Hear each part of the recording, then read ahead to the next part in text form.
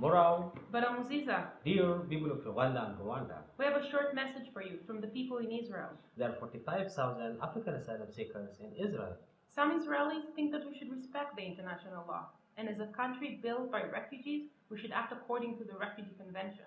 But the Israeli government simply doesn't want us here, and they are doing everything to deport us. So instead of checking individual requests for asylum, Israel is deporting African asylum seekers to your own country, with no legal status, and the UN and are doing nothing to prevent this. Here in Israel, we are fighting against our government's policy. At the same time, you should ask yourself and your government, why do you agree to this? There are 350,000 refugees in Uganda and 72,000 refugees in Rwanda. Why should you accept 45,000 refugees more? Shouldn't Israel, is a modern democratic country, deal with its own refugees? And what do you get in return for accepting those people? Murakuze. Neaziza.